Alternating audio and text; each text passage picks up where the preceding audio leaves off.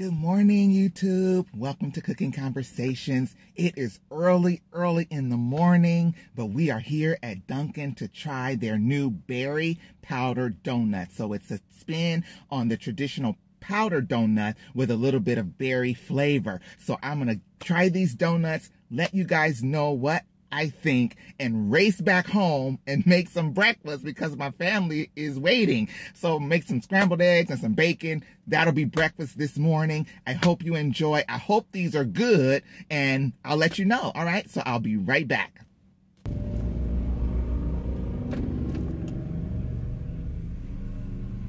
Thank you for choosing Dunkin. What can I get for you? Yes, please. I'd like to try the new berry powder donut. I'd like 4.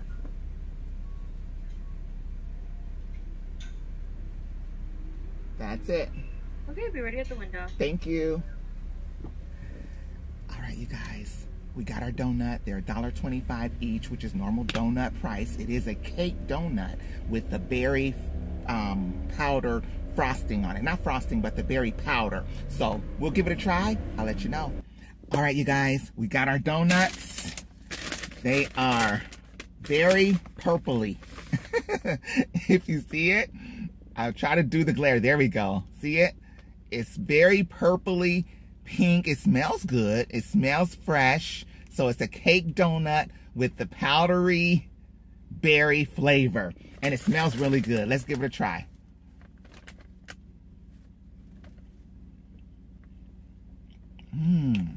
It's good.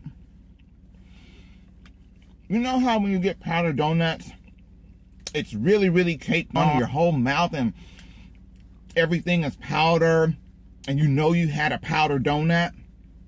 Well, this one, even though it's good,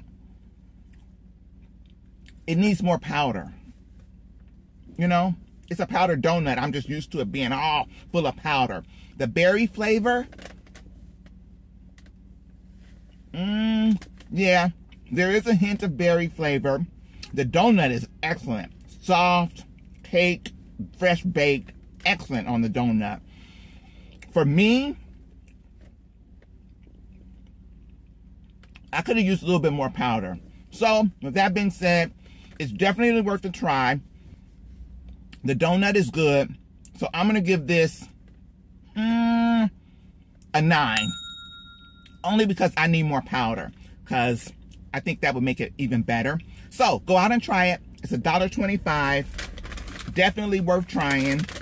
You do get a hint of the berry flavor.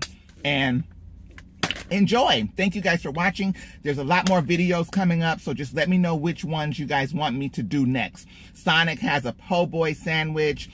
Churches brought the bourbon smokehouse chicken back. Little Caesars brought a new pizza, not a new pizza, they brought back a pizza with some mozzarella cheese and stuff on it. So there's a lot of things that we'll be trying. So hopefully I won't overload you guys with too many videos, but get ready.